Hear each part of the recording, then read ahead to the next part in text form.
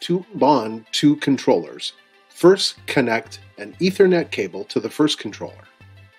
Then connect the Ethernet cable to the second controller.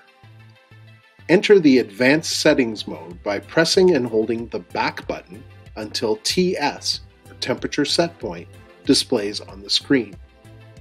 Use the up and down arrows to navigate until BND, or bond, appears. Press and hold Enter until the red indicator starts flashing. Release the Enter button. Within a few seconds, the display should read PAS, or pass.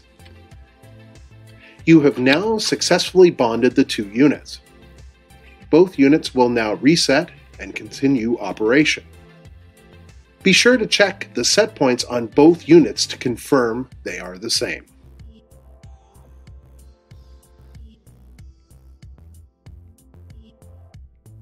To unbond two controllers, enter the Advanced Settings mode by pressing and holding the back button until TS, or temperature set point, displays on the screen. Use the up and down arrows to navigate until UNB, or Unbond, appears. Press and hold Enter until the red indicators start flashing. Release the Enter button. You have successfully unbonded the units.